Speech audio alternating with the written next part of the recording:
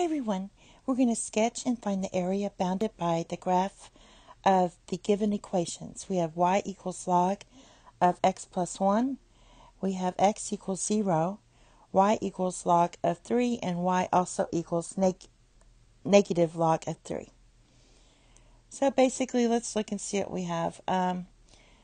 Just looking at this, if we had y equals log of x, the parent function would be, it starts here at 1, looks like this. Right, so for us, this is going to be a horizontal shift to the left by 1. So we're just going to move this over like this. Just shift it, the whole thing over. So, and this is just a sketch. It says y is log of 3 and y is negative log of 3. And log of 3 is approximately 0.477. So it's just a sketch. I have a grid here. So it kind of goes like this. Right? Something like that. All right. It's also bounded by x equals 0 here.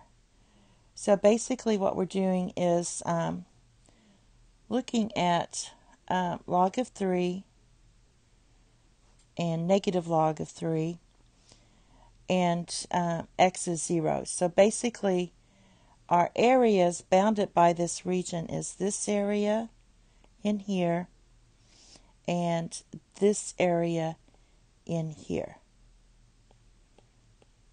All right, so we have two separate areas. And when you set it up, we can write this as y equals log of x plus 1. We can rewrite this as I can put x plus 1 equals e to the power of y.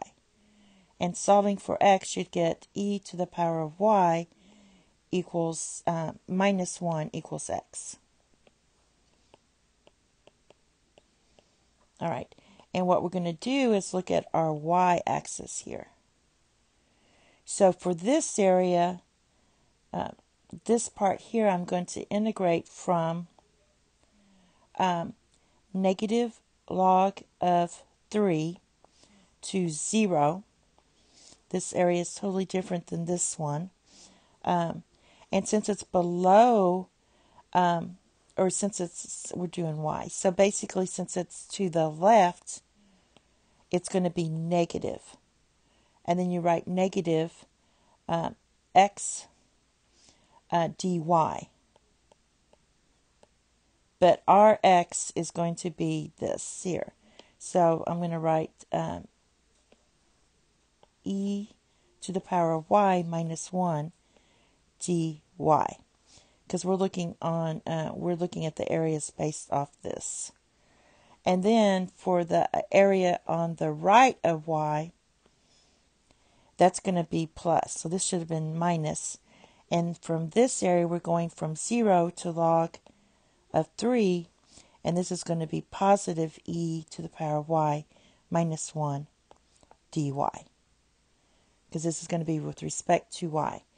All right, and then we can integrate this. So let's look and see what we get. I'm going to rewrite this so you can see it a little better. So we're going to have, I'm going to pull the negative out. We're going to have negative log of 3 to 0 of e to the power of y minus 1 dy, plus the other area we have is 0 to log of 3, and this is going to be e to the power of y minus 1 dy. And when we integrate this, we're going to get this piece here is going to be negative. The antiderivative e to the power of y is e to the power of y minus y. And this is going to be from negative log of 3 to 0. And then the other piece is going to be positive. Same thing. But we're going from 0 to log of 3. All right. So let's go ahead and evaluate. So we're going to have negative, for the 0 part, we're going to get negative e to the power of 0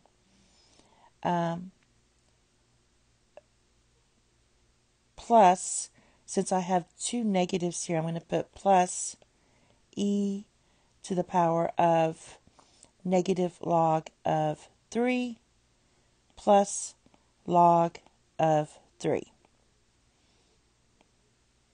All right, so that was the 0 minus, so we had two negatives, so I just made it a positive. All right, and now for this piece, we're going to get plus e to the power of log of 3 minus log of 3, and then we're going to have minus e to the power of 0. All right, so basically this piece here is negative 1. When you have, let me put it over here. When you have e to the power of log of x, that just equals x. So what I can do is, since I have this negative, I can move the negative here, write that as negative 1. So basically, this is just going to be plus 3 to the power of negative 1. Then we still have our plus log of 3. This one's going to be plus. Now this is just going to be the 3 based off this minus log of 3, and then we have minus 1.